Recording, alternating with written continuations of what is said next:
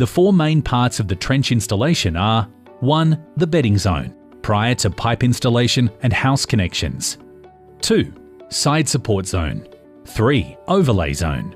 4. And the trench fill zone.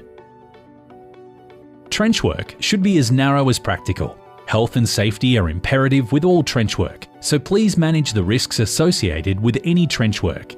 Using crushed rock, sand or other compactable material, add a layer of this material to trench floor. The layer of bedding will need to be level, as per grade required, and compacted to support the base of the pipe.